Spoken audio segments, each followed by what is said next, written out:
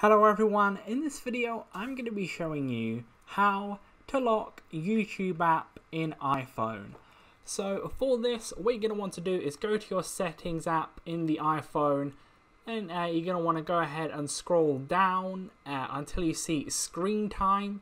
You're going to want to click on that. Then you're going to want to click turn on screen time. This will come up here. You want to click continue. And then you'll want to say, potentially, if this is your phone, is this your phone that you're using, or your child's phone, and click on either which one of them for that. I'm going to click this is my iPhone. It's going to be the same process for each of them there. So once you've done that, you're going to want to scroll down. Then you're going to want to go ahead and click use screen time passcode. You need to make sure you do this step first, otherwise the other thing won't work. So do that, and then you're going to want to go ahead and put in a 4-digit code. So I'm just going to go ahead and put this one in here. You need to make sure you remember this, otherwise you won't be able to get into it. But if you can't remember it, you can like use this recovery thing here. Like you have to put in your Apple ID and password. I'm typing in right now, but obviously I'm not going to show my password on screen, but I am typing it in now. And if for whatever reason you can't remember it, then you can't reset it through here, so don't worry about it too much. And once that's done, click OK on the top right hand corner. Then you're going to want to go ahead and go to app limits, click on that. Then you want to click add limit. Then you're going to need to put in that password that you just did earlier. Now, you can kind of, if you want to go to the YouTube app, you can kind of like scroll up on this as you see me doing there, scroll up on your phone, and then just type in YouTube. That's the easy way of getting it. Make sure that's ticked, so tick down the left hand side like I do there.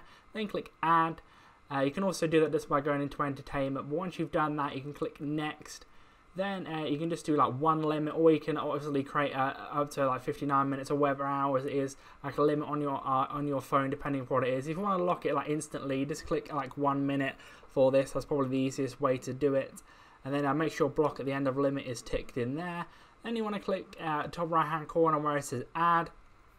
And then once you've done that, that kind of limit has been done. So if you have used YouTube for more than a minute, then basically you'll see a bit like this. If you click on it, then it will say you've reached your time limit. If you click OK, it will just go off. If you, for whatever reason, want to ask for more time, you can click ask for more time there. Then you'll need to enter the screen time passcode. So obviously, if you're like a parent setting this up, you want to make sure that the your like child can't have access and doesn't know that password to get into it or whatever. You can allow 1 more minute if you click 1 more minute, or enter the screen time passcode if you do want to do more. So type that in there.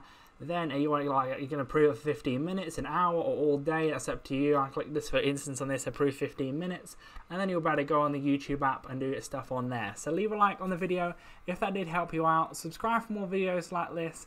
Click on screen to see more how-to videos on the YouTube app and other videos similar. But that's it for now. I'll see you in the next video.